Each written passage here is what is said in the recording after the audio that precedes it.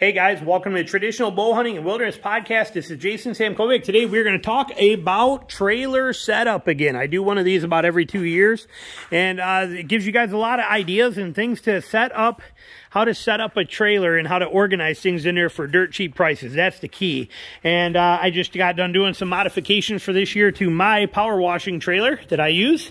So if we're going to look in here, take a peek at this stuff and see what we got. As you can see, lots of options in here with what we can do, but there are so many ways to set things up in here and make them dirt cheap in cost, okay, for you. And you can see that I'm maximizing my space in here tremendously. I have to. This is a full working trailer. I work out of this thing every day, and I make it happen, and it's fantastic setup. But there's some simplicity things that we can do here, such as when it comes to setup in here, these little hangers. I make these myself, okay? These are pieces of angle that I will show you. Matter of fact, I do have some extras in here. So this comes as a square, as an angle piece, as a straight 90-degree angle. I'll put a link to them below for you, but you get them. And what I did is I took that and I put it in my vise and I bent it so it kind of curled up. And then I put a piece of this tubing on here. Okay, this hose tubing, which I'll put a link to that, whatever that is, in there for you. I got some more in the garage. I'll find out what size it is. But then I just screw them anywhere I want to, and they make these perfect hooks. And you get multiples of these. This basically costs you about $1 a hook, I'm guessing. Probably $1, maybe $1.25 or something. But you can see I have them all over here. I got them there. These buckets are all hanging on them right there. I have another one hanging right there. I have them hanging there. I got them here. I got them here. I got them here. I got them here. I have those things everywhere. I got them right here. I have them there. I have one over here. Okay, I use those things religiously in here. They work fantastic for all of my stuff, and they're big and wide. So you can see many of the stuff, I have multiple things hanging on them. You know, here I got two brushes, two brushes hanging on there, hats hanging on there. I have all my hoses, extra hoses hanging on there, my guns up here, my spare lances. All these pieces are all hanging from those things. They hold a tremendous amount of weight and they work fantastic. Okay, I did put up these shelves. I'm honestly not super happy with them. I wish they were a little higher in the front. They work. They're rock solid, stable, and durable. I did put a shelf bracket under them, which you can see here to help support that. So that does help support them a little bit, and they are good. They work. So you got all my soaps and stuff like that up in here, grease gun. One of the advantages of actually having an enclosed trailer for pressure washing is that when I'm on the job site and I got to go pee, I can come into the trailer, and that's what that bucket is that's actually a pee bucket right there, and nobody knows what I'm doing. So kind of an advantage here where if you have an open trailer, you got to go in and ask to use a bathroom or something like that. I have that luxury right there. So having a pee bucket in your trailer is definitely a very handy thing to have. This is just an empty old, marine whatever jug, but I use that one as actually a pee bucket. And then you can see here, I've hung these 5-gallon buckets. They are loaded with all kinds of gear that I need regularly, towels, everything in them. And so I hang them there. When I first hung them, they just danced around.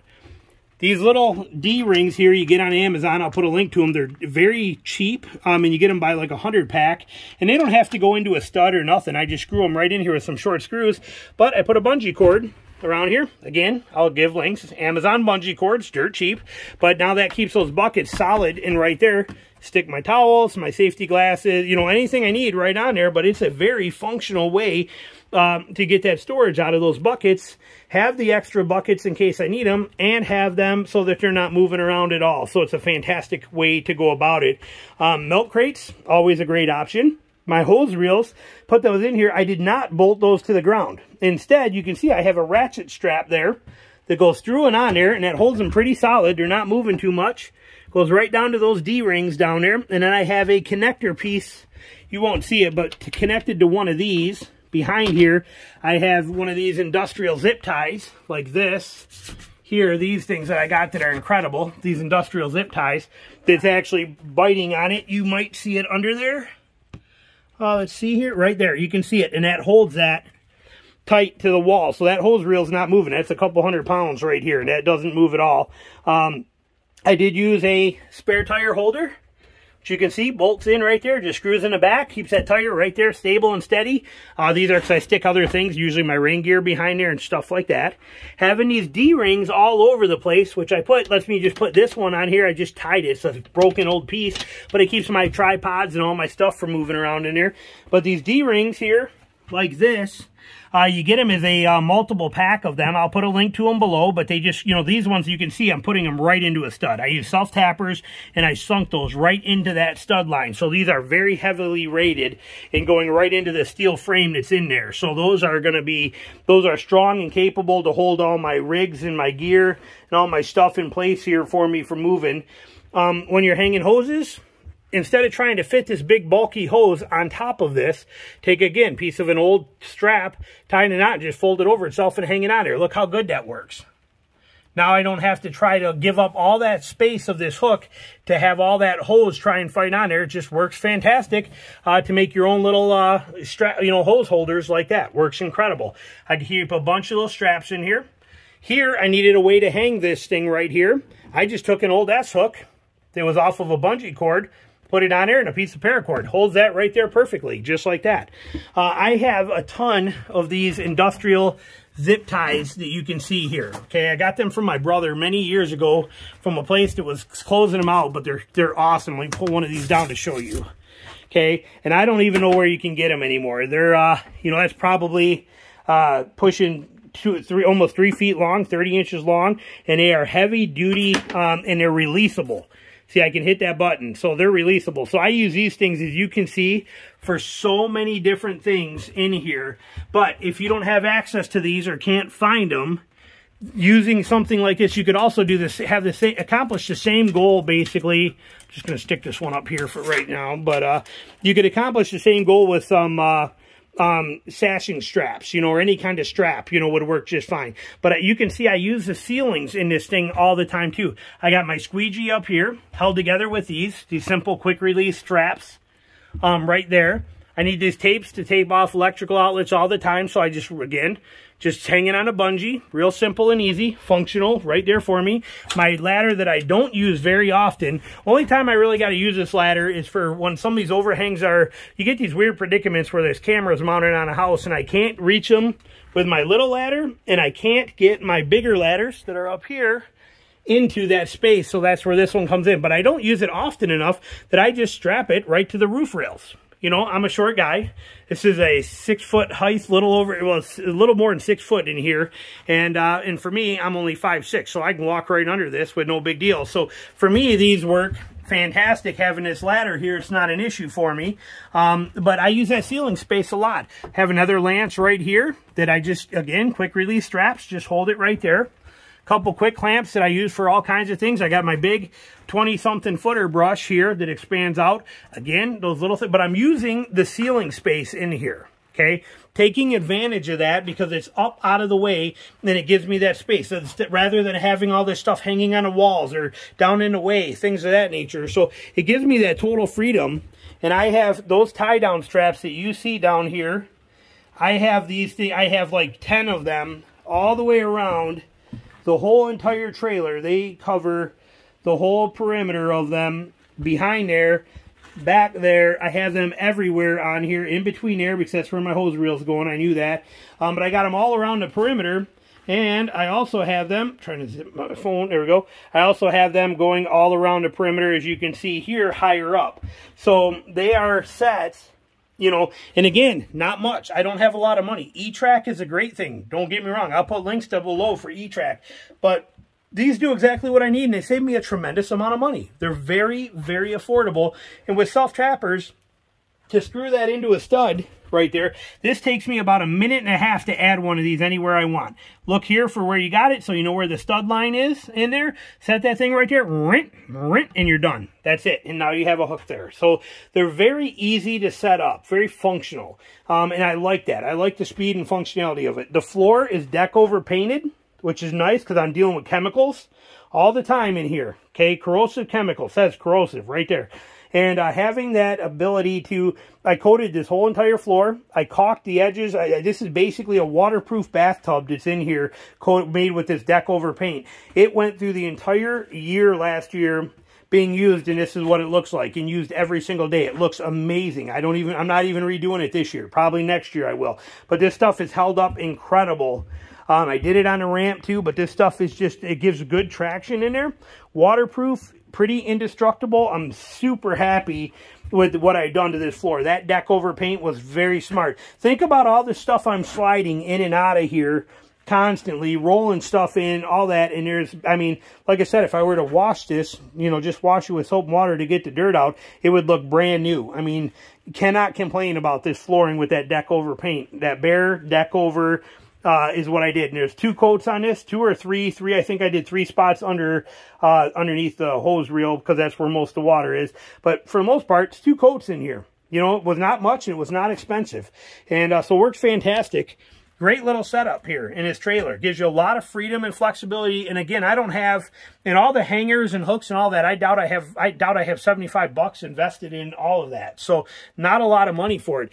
Here, my wife bought me this for Christmas last year, so I mounted it in here. It keeps all of my spare parts, some of them not even used yet, but I keep all of my extra connection points, all of the stuff that I have to have, X-Jet nozzles, you know, all of the things that I need access to are right in here, you know, sweet and easy and simple to get to. And I can see through them and see exactly what's in there, so I know exactly what I need and where it is. I love this. Used to keep all that stuff in another bag and have it hanging here where I had to fish through everything. Now it's all neat. Even spark plugs, you know, for my pressure washers. Everything is here that I need. O-ring seals, all that stuff. Dental picks for popping things. You know, it's all here for me. Real easy to access. My tool bag with all my tools and all the stuff I need in there to work on pressure washers, work on stuff. All right here. Easy access to get to. So this is a highly productive setup here. This trailer makes me a tremendous amount of money. It makes me an absolute tremendous amount of money. So the efficiency is very important to me. And the way I have it set up is functional. All the t-shirts that are hanging here are not to be worn. These t-shirts are rags for me to anywhere I go to be able to wipe stuff off my hands. I got one there. I have one there. I have one right there. Okay, they're everywhere. Anytime I'm in this trailer, anywhere I go, if I pour gas into this and I got gas on my hands, here's a shirt, wipe it on the shirt. Everything here is functional and serving a purpose on this. Okay, that's the whole goal. Even my ladder's on top. Okay, this one is part of this is about a 13-foot section of ladder, I think is what it is, height-wise.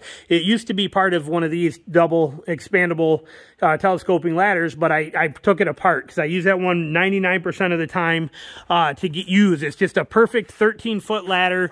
It's ultra lightweight, but again, I took ratchet straps that you can see here. I took ratchet straps and I put them on there, and then I cut off the slack, and that's what I actually hold my ladders on with. You know, it takes me 30 seconds to get a ladder down. Now, it is a little high for a short guy up there on top of this trailer, but what I did is that's why this ladder is always right here and handy. I just pop this right here, and then I take this ladder, and I just pull it out there, and I set it down, and I can reach up there and grab that stuff. Even my extensions for my ladder rack, when this came, I showed you that in another video, that actually went up like another foot higher to move those boards up a foot higher. I cut them down on my cutoff saw and rebolted those in so that they weren't so high. You can see the edge of that where I cut that off. If you look right, see how that's kind of jagged right there? That's because I cut off a foot of those because there was no reason for them to be up so high. Again, everything about this setup is designed for me for efficiency and speed and function. And, you know, it wears on you all day long. You go do 4 jobs in a day and you got to take this thing up to pull it down, move this stuff. To have those a foot higher, stupid. And wind resistance and gas mileage loss serves no purpose. So for me, I modified all that kind of stuff. So when you're setting your trailer up, set it up for peak efficiency in your design. Looking to see if there's anything else over here I want to show you. Even with the locks, you know, people use locks. I don't lock mine. I just put these carabiners on there. When I close it, just keeps it so that it can't bounce open going down the road. Sweet, simple, effective, and easy, you know, and then it's there. And then that's why that yellow, oh, I didn't put it up there yet, but usually that yellow one is hanging right there, that yellow bungee cord. I use that on the super windy days because I'm in and out of here and this door is moving. Well, I will take this and I run from that carabiner. I just hook that bungee cord on that carabiner from there and I bring it right over here to that link of that chain, and it keeps my door held open for me on a windy day. So it's not, my door is not constantly blowing back and forth. So efficiency for every aspect. I carry extra lights with me in there if I need to fix something. Point being, it's your trailer. Set it up however you want to. Hopefully this gives you some great ideas on how to do it and keep it used. But what you're looking at is a trailer that is used, you know, hundreds of times a year. This trailer has actually been back and forth from Michigan to Georgia 6 times now. 6 times this thing has been fully loaded with, we're moving. We're heading to Georgia. I'm down to bare bones stuff here. And, but this has been fully loaded 6 times and been back and forth to Georgia. And, it is so functional, so capable, and, so maintenance free. It's a single axle, does not have brakes on it. It's so easy. Grease the hubs, that's it. You know, I mean, that's all there is to it. But having that floor protected with that deck over paint, about $75 or so worth of hanging accessories. Look at the functionality. I mean, this is an office for all practical purposes, and for somebody who will, I could not stand being in an office. I left the office. I left an engineering job 23 years ago because I hated that environment. Left it, was making tremendous money, walked away from it, started my photography business, and went from there. And now, like I said, I still do the photography. I love the pressure washing. But to me, this is an office. This is very important that this trailer is fully functional. And so hopefully this gives you some ideas on how you can set things up for your own and make your trailer the way you need it to be to have that function and usability. Like I said, I even keep a grease gun in here, right here. Hey, got a grease gun in here because I drive this thing so much I have to grease my hubs regularly because, again, the amount of miles that I put on this thing. But all of my loose stuff and easy things and all that, everything fits somewhere in here strategically, functionally, and I know right where it is. I know exactly where every single thing is. Little tip for you. This is the best tool in the world. I'll put a link down below for it, but if you clean your gutters regularly, this thing is amazing. You'll have to look it up because I'm not going to explain to you how. Well, you can extend this out 6 feet. You can use this to grab stuff in the gutters and drag it to you, and then when you hit a cross bolt or nail that holds the gutters up, you flip it over and use this to push them under that nail, then hook them with this and keep pulling them. You can drag, you know, so if you put your ladder up, you can cover 12 feet plus the 3 you're there. You can cover like 16 feet of gutter with one ladder move with that tool. Thing's absolutely incredible, and it's only like $25 or something. Awesome tool.